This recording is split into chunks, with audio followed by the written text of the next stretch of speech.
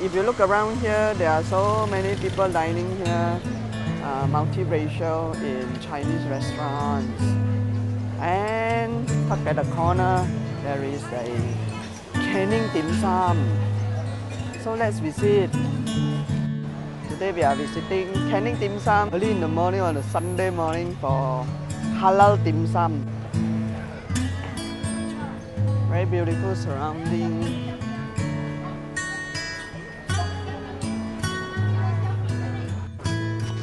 So these are our food testers.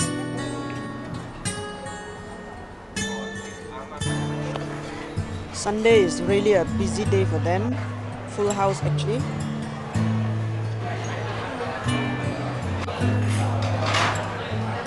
They have quite a few parking spaces here. The restaurant is now becoming a hotspot for photography and family gathering. Queues can be long on weekends.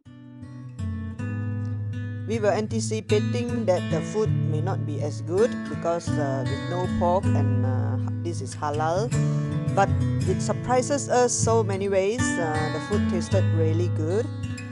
We also had some desserts. The pao is really highly recommended.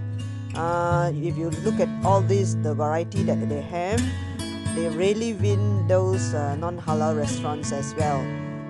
We are surprised with the choices we were offered. By looking at the food alone, I think most people can feel how passionate their chefs are.